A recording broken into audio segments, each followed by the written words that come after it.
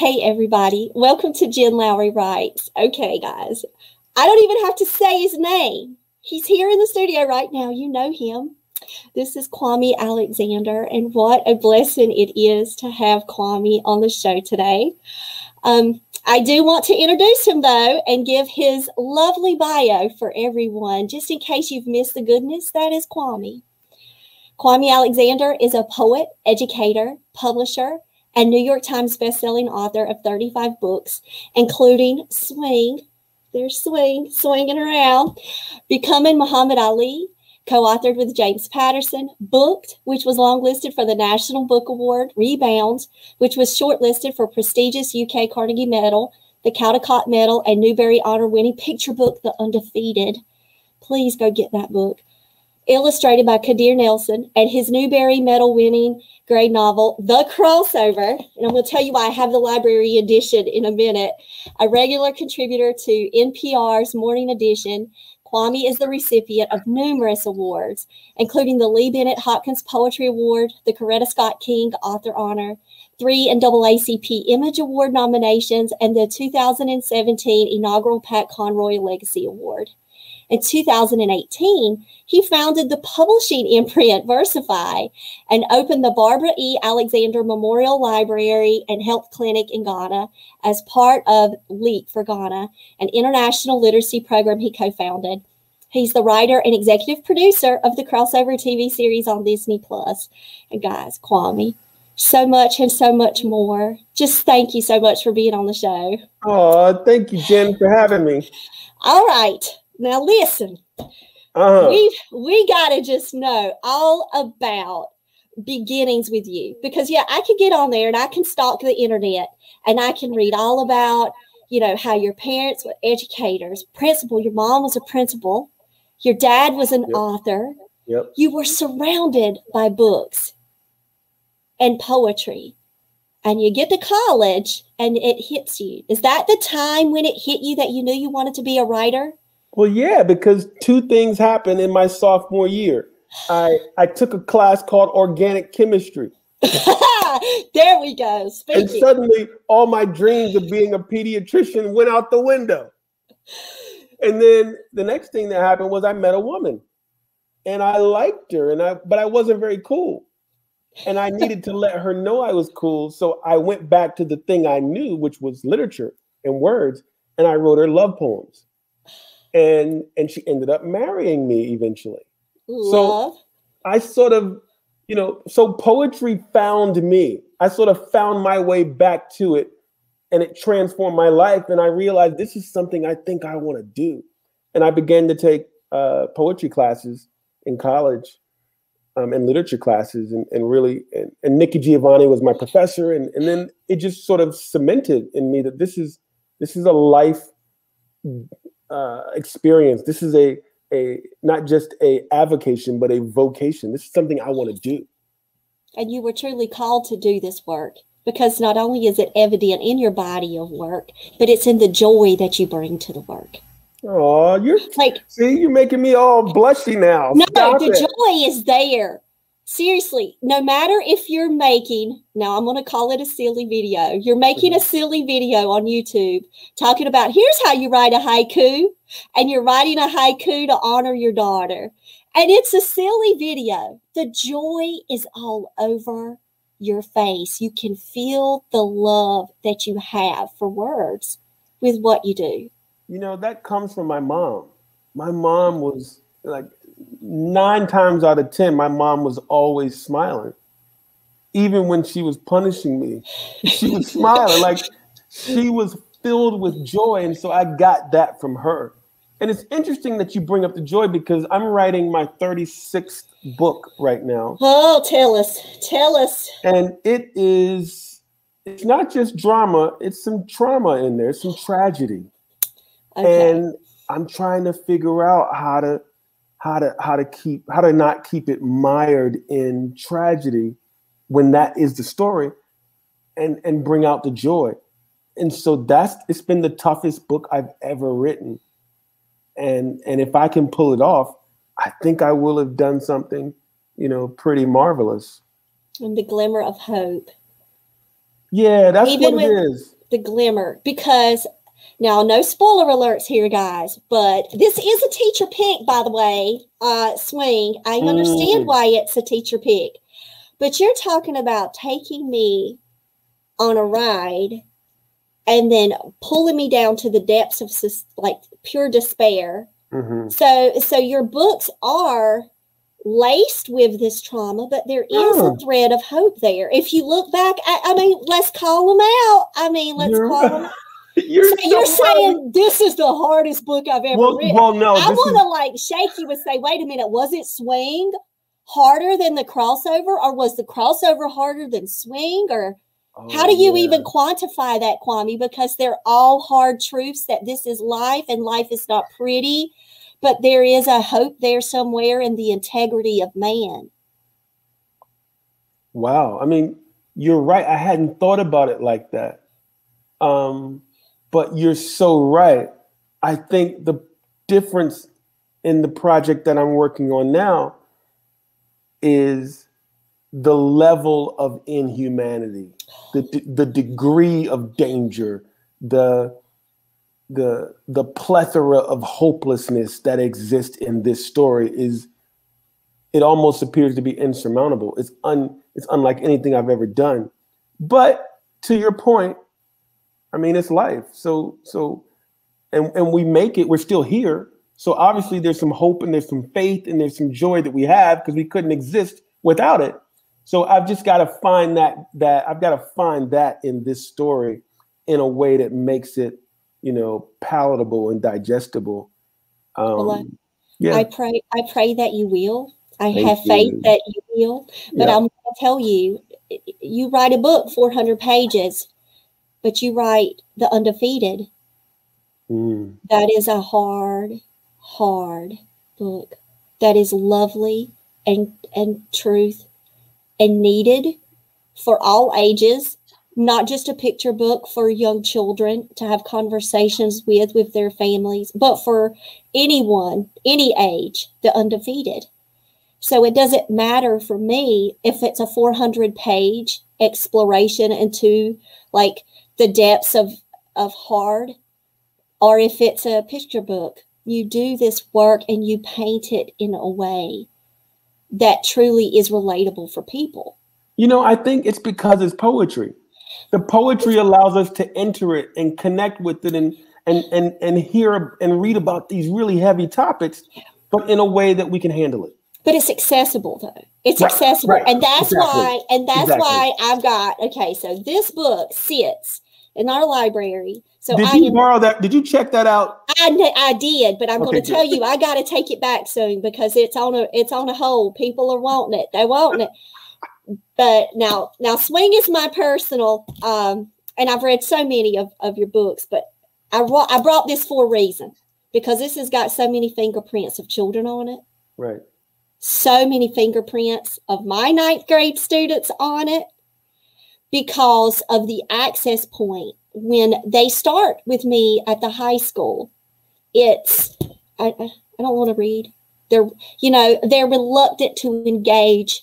They're hard, they're hard.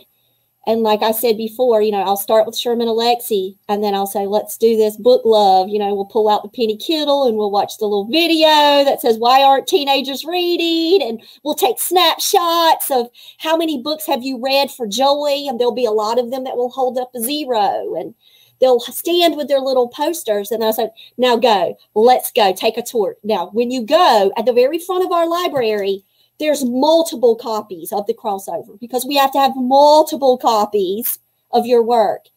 And I'm like, grab it. And then they'll come to me after and they're like, I want to keep this book. Huh. And so then I go and buy the book and I say, do you want to keep this book? There's your book. I don't need it back. You can borrow it for life. Borrow it for life. Because a book that they want to keep is that book that they say this has got to be a permanent place on my home. Maybe they don't have a bookshelf, but it's in their house, it's in their room. That's the start of something. That's the start of magic, of opening up a door for a child. Absolutely. And that's what the crossover, that's what, we talk about what is the appeal of the verse. It's like they open it up and say, oh, this is doable. I can handle this. If my teacher's going to make me read for 20 minutes a day, I can make fake this. And then they don't make fake it. They get sucked in and they can't stop. And that's the beauty of poetry when it's done right. It just connects with you. It pulls you in. And then you get them. Yep. And you got them for life. I'm a genius. What can I say? I'm telling you, that's what I'm saying. Looking back, though, over the body of your work, here's another thing that I love about your work, too. It's because you don't stay pegged into one box. You've never put yourself into this, well, I'm a poet and I stay right here just in like love poems or adult work, or I'm just doing these collections, or I'm doing this short story. I love Crush. The teenage poems for, I loved Crush. I've read some of the poems to the kids and I'm just like, guys, y'all got to hear this one. Like, that's a way to hook kids in, especially like your quick haiku. Like, it's like, wow, I could do that. Models, Kwame. You are like the model for teachers in the world. But, it's not just that. It's Acoustic Rooster. It's Rooster and Mules Davis and Duck Ellington. Yes, and honestly, for me, Animal Arc, just the way that the images are there. When I read Animal Arc and it's about animal kingdom, to me, I look at it as God's kingdom. When I read that, I don't know, it even transcends me away from thinking about this animal exhibiting this. How are we as people exhibiting this? Like, I even carry a picture book about Animal Arc. I love it. Yeah, because there's something about your work that transcends the page, and then the reader has an experience with your work. Well, that's how I experience the world. I look at it through the lens of poetry, whether it's animals or, jazz music or baseball or, the state of our country. I always see it through poetry because I feel like it's the best way to, to understand the world in a way that, like you said, is accessible and engaging and entertaining and ultimately empowering. That's what the poetry does for me. It's always done that since I was a kid. And so looking back, like your process of sitting in front and honoring the stories as they come, like even just with Swing, right. I just want to breathe. Guys, y'all got to go get that book too. Like, you got to get them all. But even just with that book, you take us through baseball. You take us through art. You take us through jazz. You're mentioning all these things. You embody so much of youth into a book. And you show youth as an example of they're more than just, a stereotype. Right. They're more than that. And you honor youth in your work. I still feel like I'm a big kid, and I want to write the kind of book that I would have wanted to have read when I was a teenager and that I will love now. And I want to be true to myself.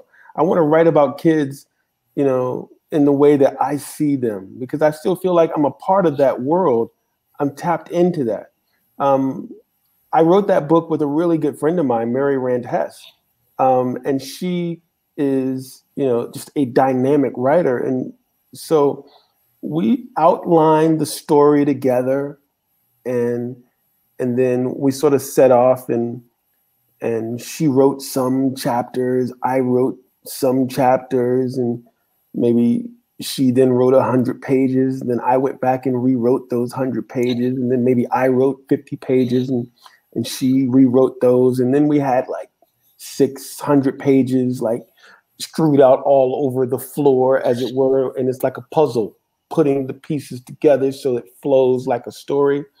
We didn't know it was going to end the way it was going to end when we started writing it. That came in the middle of the process. And when it did, it sort of knocked us off of our feet. We were like, whoa, this story has completely changed. It was a love story. And now it's something more. It's something more necessary and important, especially right now. And still a love story. And still a love A story. love story. A story of love between the best of friends. Yes. Between a trio, between a brother and between brothers. Yep. It is such a love story. Yes, indeed. I just wrote, Mary and I just finished writing the movie Swing. So you see the look on my face, the movie. Swing. Yeah, right. How is that transitioning over to write for the crossover TV series to the movies? Like, how is that for you? Is it easy? It's a lot easier. For real? Oh my gosh, writing TV and film is a lot easier than writing a novel. And the cool thing is, once you've written a novel, then to take that story and adapt it for the screen, the small or the big screen, is even easier because you have all the stuff there. You can't include everything. So it's like cutting, it's easier to cut away than it is to add. The problem is that, or the good thing is that when you're writing a novel in verse, there's so much dialogue and so much sort of narrative storytelling already built in that you can use that in the script. It's really an incredible process. I see that because if you're writing a full-length novel, then you've got you've got all that description and you've got all of that scene set up and all that builds, but you get to, page by page, take us on that journey. Yep. And we fill in all the blanks. That's giving the respect back to the reader to fill in all of the blanks. Right. And that's another thing that poetry does. Yeah. There aren't a whole lot of words. There's a lot of white space on the page because the reader has to do some of the work, and the reader wants to do some of the work, even if they don't know they're doing it. They're a part of it. That white space is for the spiritual journey that the reader takes. And so poetry becomes, it's not just about the words that are on the page. It's about the words that aren't there too. Oh, yes. Tell the story.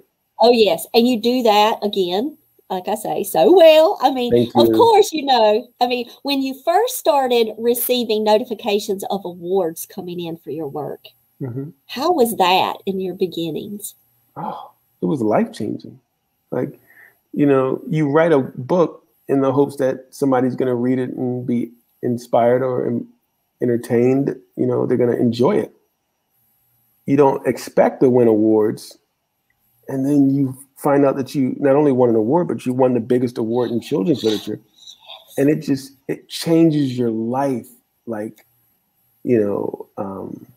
creatively, it puts a lot of pressure on you now.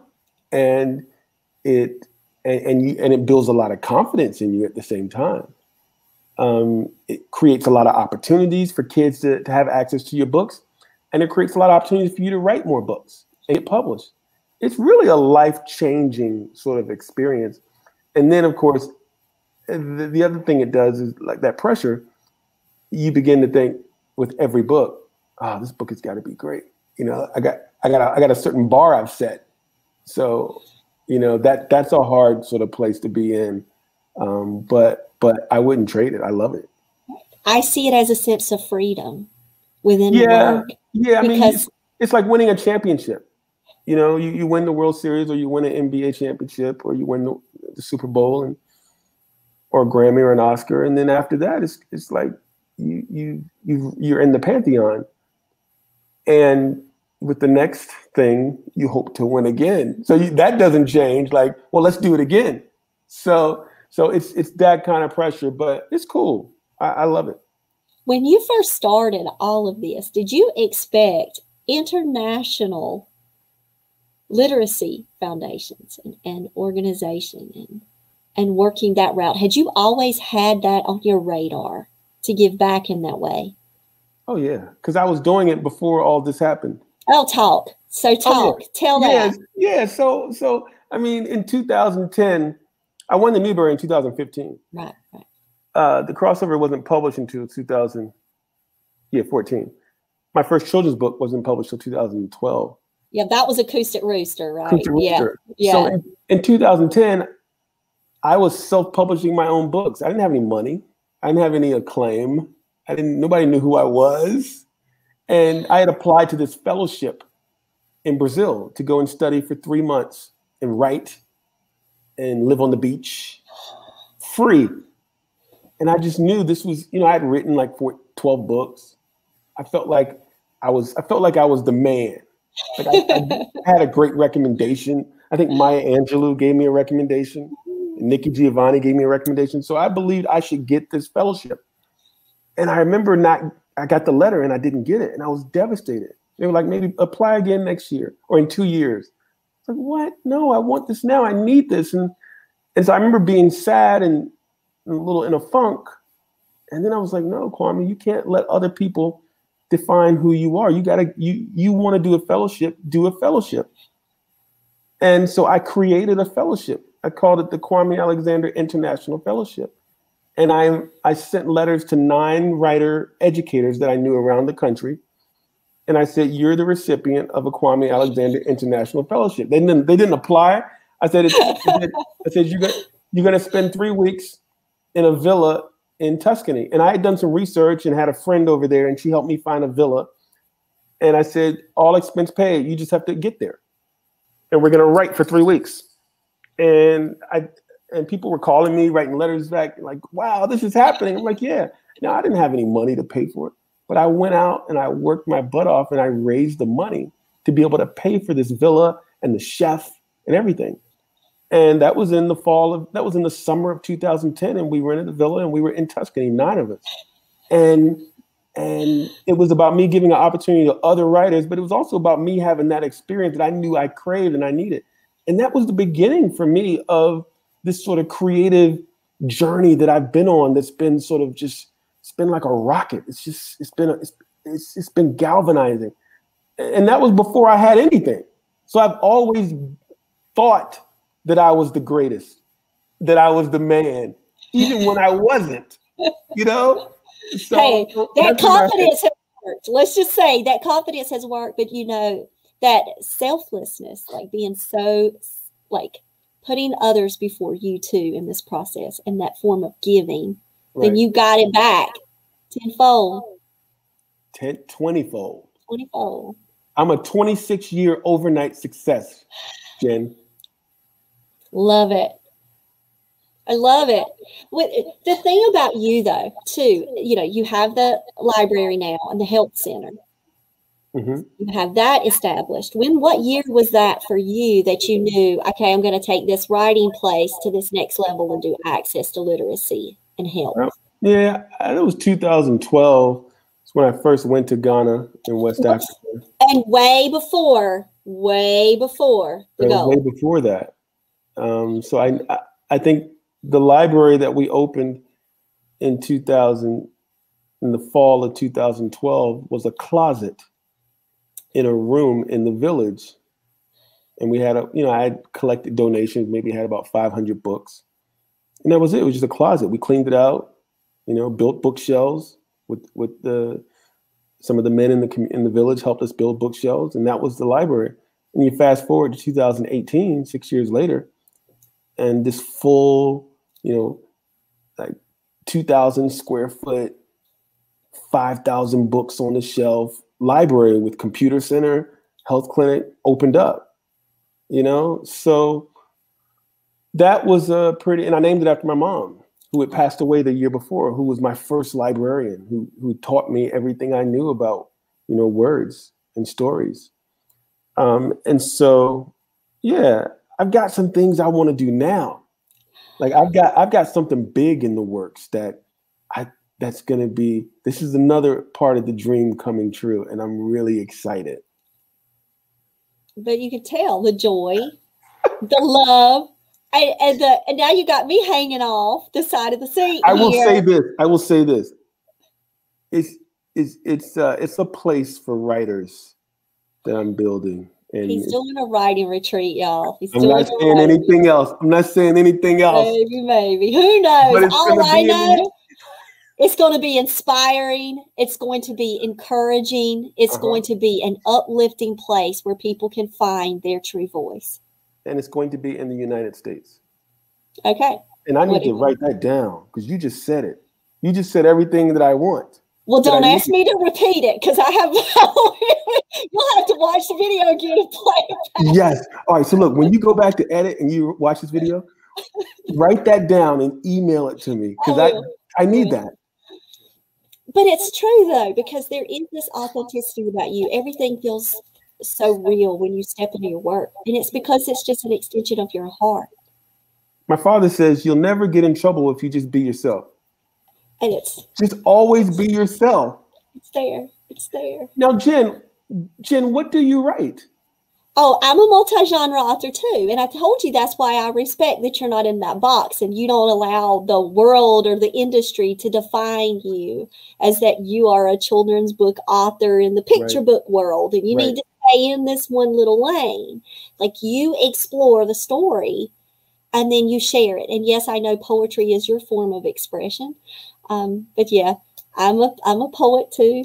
But I just wrote a serial killer cult book that's coming out in August. And so that's my first thriller. I know. You say that with such joy and just happiness. I've written a serial killer book. Like, really? Who smiles when they say that? Hey, I love Heather Moody. She's my detective. She's on it. You know, it honors my aunt. She got the name. It's my family name. It's coming out August 31st. Like, what's the title of it? The Sunday Killer. Everybody, we're going to go out and get a copy. We're going to pre-order The Sunday Killer. All right, as soon as you finish watching and listening to this podcast, order The Sunday Killer. I'm going to do it literally right now while it's not on pre-order. It's not on pre-order. Oh, it's not on pre-order. No, the publishing company has not put it out. It just went through its final. It's in line edits right now. We're out. We're out. But it's coming soon, Kwame. I'll let you know. Sunday Killer. I'm going to get it. Sunday Killer. Sunday Killer. Yeah. I just honor that page. Yeah, you got to. Because the page will honor you and honor us. And it honors that place too where like the vocation comes, the calling comes.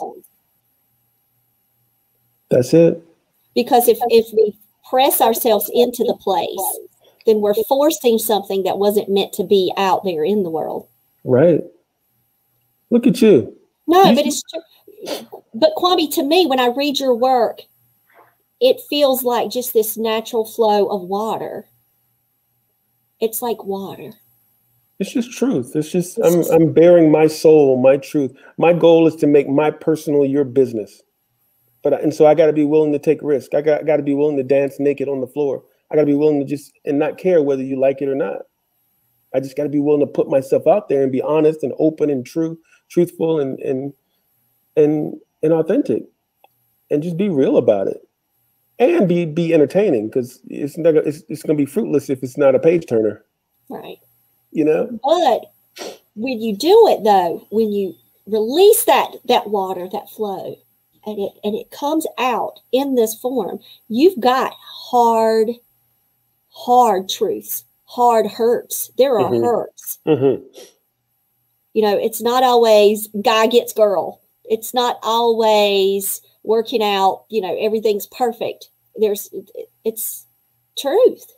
Wow. And it gives students, though, it gives kids, it gives adults. You know, here I am, 45-year-old woman, loving your mess. You see what I'm saying? And then you've got the youth, though, that have access. Then they don't know what they're getting themselves into. Right. And then when they get there, it causes you to pause, to reflect, to question, to say, where am I in this kind of universe? Where am I in this kind of space? How can I make sense of this? Because even if it's not happening to me, it's happening. Right. Even if it's not my world, it's happening to someone's world. And I can relate to the character. Like, there's something about this person that I see myself in them. Like, this happens to me. Like, my parents have gotten divorced, or I play soccer, or, you know, or I want to be cool. You know, like, there's something about these characters that are universal. And that's what I've always believed, that at the end of the day, it may sound cliche, but we are all human beings. Who did you just sound like? You just quoted Harper Lee in To Kill a Mockingbird when Scout says, folks, we just folks. We just folks. Jim said there's 4 types of people, and Scout told brother, no, we folks. Yeah, it's the truth. He punched that pillow, made him mad, because he said, well, if we're just folks, then why? Why do we treat each other the way we treat each other? Yeah. If we're just folks. I used to think that, and you haven't lost that, Kwame. I haven't lost that. No, not at all. I walk through life, you know, believing that. And if other people don't, that's their problem. I can't allow them to sort of define my humanity for me. Right. Like that's if you got issues, that's on you. That's not me. And so that's when I like To Kill a Mockingbird. That's a book that matters. When you look at your work matters because they're just folks living, breathing, experiencing, hurting, crying, laughing, going to a Dairy Queen for advice. The love doctor. I mean, you want to crack somebody up. I'll never look at a Dairy Queen the same. Like, I'm going to go by the Dairy Queen, never see it. But that's what the power of words does. It pulls you in and it allows you to feel so many types of ways, so many types of emotions, and you don't know which way to go. And then when it's all done, you look back and you can just say, wow, just say, wow. Wow. And then how do I fit? How does this fit? And how do I help someone else? How can I listen? How can I be a better person? Yep. How can I contribute? Because that's what it's about. It's about what can you offer to the universe is conspiring to give you everything that you want. What are you doing? What kind of work are you putting in? What are you offering? What are you giving? That's to me, that becomes the purpose of, that's what makes you happy. Ultimately, that's what makes you, that's what fills you. It's to be able to offer something to someone. You know, that's what does it. It's the giving. And to offer words is not a small thing. To offer words, it's a beautiful thing. It's a life-changing thing. Yeah. Tell me, go ahead. No, go ahead. I was just going to ask you, tell me about this publishing company switch. What switch? Well, VERSIFY, the imprint. What was that about? That's in your bio sitting there. Well, two things about that. First, I wanted to create opportunities for other writers, just like me, writers who hadn't had a chance, didn't get, who got rejected, who had a story to tell, but didn't know how to break into the industry, who, were writing stories and publishing their own books and selling them at the farmers markets, like I was. Just wanted to give an opportunity to writers out there who weren't connected. I felt like so many, publishers, we generally publish people we like or people we know. And if you don't have a community of people that really looks and reflects America, then the same people are getting published over and over. And so that's why it took me forever to get published. I had to sort of knock down doors. I want to make it easier for other writers to get in the door. And so that's why I started VERSIFY. But I'm no longer publishing books with VERSIFY. My contract expired in October, and we wanted to continue it, and we couldn't come to terms, frankly. Okay. It's in that bio, so y'all scratch that out. Yeah, this business, it's a business. Publishing is a business, and after 3 years, we published some amazing books, and great authors like Lamar Giles and Raoul III and Amy Lucido and Sophia Pasternak, and we won a bunch of awards. And I look at it when the contract extension didn't work out, I sort of felt like, man, it felt like a divorce. It felt hard and harsh, and then I realized, okay, maybe this isn't a divorce. Maybe this is the kid going off to college, and I just got to let it go. And it just so happens that my kid is a prodigy and went to college a little early. Aww. So it's all good. So I love the metaphor there. And so now that you've got all these other things in the work, though, it gives you that opportunity to focus and do your next best thing. Like this big inspirational question mark. Big question mark out there. Yes. But you talked about rejection. Imagine now looking back and when you first tried to pitch the crossover and somebody saying, maybe girls wouldn't like that book, or maybe this verse isn't working and this isn't going to be, the Fly Book of the Year. I mean, looking back at those moments, you didn't give up on that story. I've never given up on anything. I see. My favorite quote is, "I am the greatest, not because I am better than anyone, but because no one is better than me." And so I go through life believing that I matter. And I get sad when other people don't think I matter. Yeah, I get sad, but I don't let it upend me. I don't let it ruin me. I don't let it destroy me, because ultimately I am going to be in charge of my own destiny. And I'm going to say yes to life. And eventually you're going to say yes. And by you saying yes to life, by you living true to yourself, you're setting such a model for your children. Oh, yeah. Because my kid is 12 years old and she's about to be 13. And she says, oh, my God, she's a yes. She says no to me and yes to herself a lot. It's interesting. But you're teaching her that's how to become. Right. Right. And that's what it's all about. How do we become who we're supposed to be? And that's the journey. And so her looking at you and all this success, what has she said to you? Not very much about it. I mean, she's a 12-year-old. She doesn't say anything to me. She's in her own life. She's in her own world. I mean, yeah. I have a 13-year-old. I'm with you. You get I have a 13-year-old. Yep. You get it.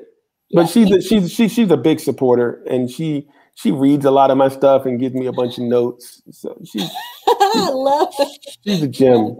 Love it so much. Yeah. So I just want to tell you thank you for what you do. You're with all of the fill in the blanks of the things that you do. You've got your writing programs out there. You talk about sparking imagination and allowing children to find their own voices. Talk a little bit about the writing programs. You've got so much. You've got your writing workshop books. You've got your programs. How did all that come to be? I'm an educator at heart. I've always believed that my writing was a tool to be able to help young people imagine a better world. I not only want to write books that are enjoyable and entertaining and empowering, but I want to inspire kids to write their own stories, to write their lives. And so, I've always sort of, created workshops and different sort of strategies to help teachers teach writing and to help young people learn how to write and to do it in a really cool way, because I feel like I'm the cool guy to do it. But it's because you're pouring life into children by saying, I believe you have a voice. I know you have a voice. And once they believe it, they start to use it. And then watch out, world. Like, watch out, world. And it's because you start with saying, I believe, I know, and then they show it. And so those programs just open up new worlds, new opportunities, self-confidence, just so much. And for them to say, wait, I do have a voice. What I say, someone will read this. It does matter what I say. And the more we speak, the world changes. That's what writing does. Yeah. And that's ultimately why I write. And I think, just listening to you, you said I'm full of joy. You're full of joy too. Like, I love your joy. Like, I'm excited. I can't wait to go right now. In fact, I know what I'm going to work on as soon as we finish this. I'm good. This is what I needed. Thank you for this. Hey, thank you for this, because you pour life back into me by saying yes. Because you said yes to be here with a teacher who writes some books on the side, loves her job, loves talking about books all day, loves working with other authors to help them find their voice. We're doing the same work. You're just you're a lot more elevated in your spaces. but we're doing the work. We're doing the words that matter in our own spaces. Last thing I want to say today is the following. People out there, folks, I'm Kwame Alexander, and I'm going to tell you one thing. That is, listen to Jen Lowry Writes and go and get The Sunday Killer on August the 31st. You heard it here first. It's going to be the serial killer book of the century. Trust me. I don't even know how it ends, but the ending is crazy. Trust me on this. It actually is a little crazy. So definitely, I'm going to send you a free copy, Kwame. So don't go hit a buy button. You'll get it. I'll send you an early arc. I just got the early arcs ready. So y'all heard it here. I'm going to get an arc. It's going to come to my penthouse in London. It's coming. Oh, man. So guys, listen. First, you've got 35 books to choose from. You might as well just buy them all. You might as well get them all. You can do like me. I found you through the crossover. That was my first book that I read. And I'm telling you, your children's books, I've done it. I've read them. I've read your poetry. It's there. It's live for me. Like, I'm a live fan of your work. I can't wait for number 36. I can't wait to see that heart and that hope crash together somewhere on a page. And then I hit that moment where I say, this is where love lives. And it'll come. It'll crash. I know it. I have all the faith in the world that it'll find its way, because it does in all of your work. It finds its way there. Just trust that process and it'll get there. Well, from your lips, my friend, with just the right amount of grace. Yes, right. The right amount of grace. That's it. So guys, where can you be found? Kwame, tell the world how to connect with you. Where do you kind of hang out most in this world? I'm on Twitter and Instagram and Facebook. It's at Kwame Alexander on Twitter and Instagram, and Kwame Alexander Books on Facebook. So go and check out his website. You can get a lot of information there. He's got resources for teachers. He's got all of his books there. The bio. I love the kid-friendly bio. Share it with your classes. He's got videos all over YouTube. Your read aloud of The Undefeated brought tears to my eyes. I've read The Undefeated on my own, but having that opportunity where you were on live television in the studio audience and you read The Undefeated, that's a different experience, hearing an author read their own work. And so grab The Undefeated for your students, plus your family, and then have Kwame read along with you so you can have that total experience. But Kwame, just thank you so much for being here. I could talk forever, but I just want to say how much, my family to your family, just thank you for everything that you do for the work. You're very welcome, my friend, and thank you for having me. All right. Bye, guys.